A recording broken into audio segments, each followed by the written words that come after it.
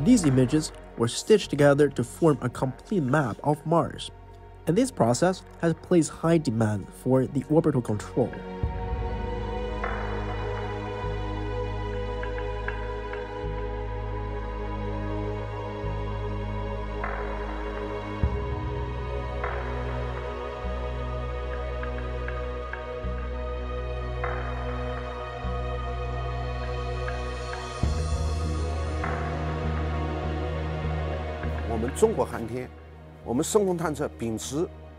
China's space industry, as well as deep space exploration programs, have always adhered to the principles of openness, cooperation, and sharing.